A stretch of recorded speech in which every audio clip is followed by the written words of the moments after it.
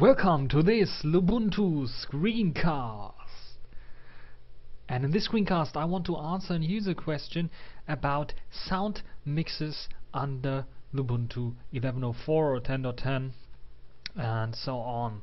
So you can I found this question here in the Lubuntu.net blog under the comments section. And here's someone asking about a sound manager or a sound mixer which allows him to set his sound preferences. In this particular case, his normal panel plugin that sound plugin that you find here, where you can pull out or volume up the sound to 100%. He has done this, but the sound quality or the sound volume is still very poor, and he's asking for an advice. So let me first begin with some theory. Basically what Lubuntu ships with, and I think every major Ubuntu version ships with, is called the Alsamixer.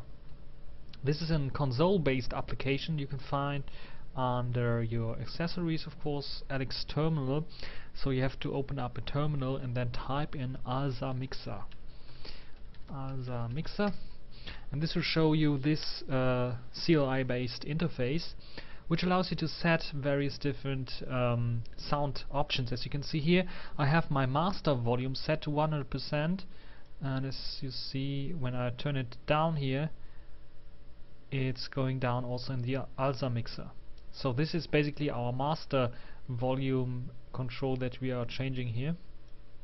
And then you see that there is on the right of our master, you can go there by just clicking on your arrow keys to the right. No, it's not working. Of course, now it's working.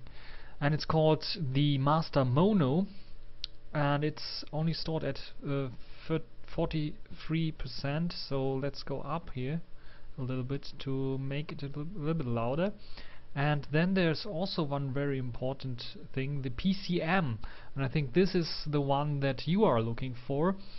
If you turn up the PCM a little bit, then not too much, not too high, because then you have oversteering basically, so the audio becomes choppy.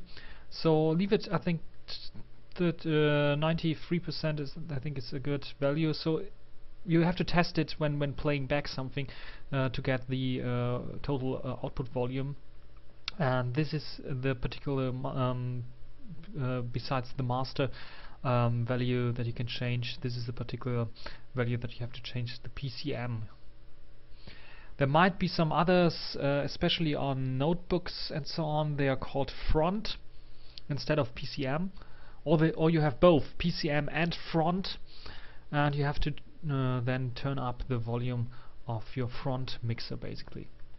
And you can go with your arrow keys here, you can change the sound output, of course the sound value I showed you, with the arrow keys as well, up and down, and this is very, very interesting.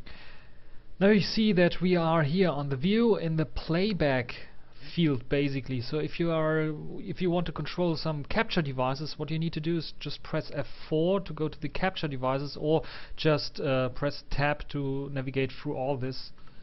As you can see here, I can navigate through all of this. So now I'm in the capture state, and here you can see I have only the capture the capture volume here, and nothing to capture from, because this is an virtual box, virtual machine, so basically there's nothing in here. But normally you find your microphone here, and you can just turn on the volume of your mic on. You can also, if you have a notebook, a netbook, you can turn on the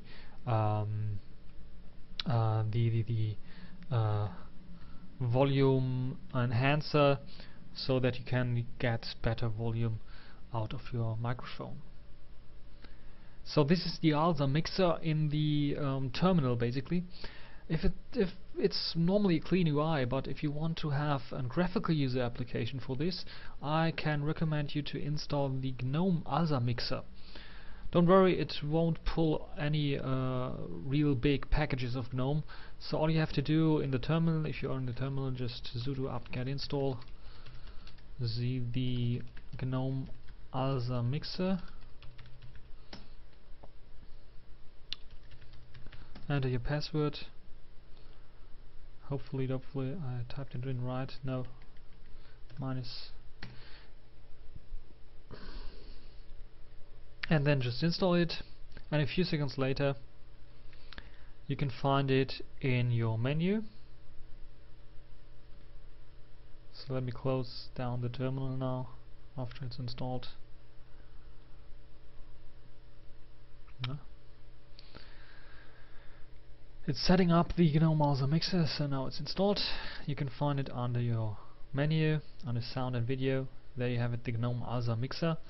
Press on it and you will see the interface here, basically the same interface that you saw in the terminal version, but here a little bit graphically enhanced, and you can see you have more options like mic boost, the microphone enhancer that I spoke earlier about, and you have external amplifier, mix mono, and so on. You can check those again. You can change the volume here with master mono. You have PCM here and all the other stuff that you saw in the terminal version as well.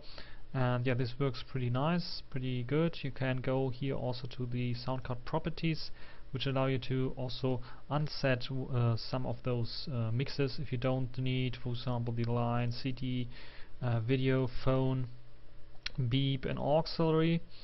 You can just uncheck them, click on close, and you can see you have a much nicer, much cleaner interface now. So this allows you to also only show those mixer controls that you need. So this is one advantage of the GNOME Alsamixer instead of using the Alsamixer in the terminal or console. And you have some program preferences where you can set the sound card names and visibility. So if you have a second sound card or something like this, you can just uncheck this if you don't want to see your second sound card or something like this. You can have slider toggle styles, buttons or checkboxes. In this case, those are checkboxes. You can set also the slider style, a single slider with pan, or you can set dual slider with lock, which allows you to even set, let me switch to this, to even set left and right audio volume for your left and right speakers, basically, which is also very handy. You can see here. Very good and very nice. Done. Then of course, yeah, this is basically everything that this application has. This is the GNOME Alsamixer 097, as you can see here. You might get an older version if you are running an older version of Lubuntu, but normally those GNOME Alsamixer works very fine for setting audio outputs and playing back music and so on. So my tip here for you, setting up the PCM, the front, and checking the master. Not too high, but all about, I think quite about 90% should be good, and then you have a very loud music coming through your boxes if you want to. So this is basically everything for this screencast. I hope you enjoyed this, and yeah, thanks for watching.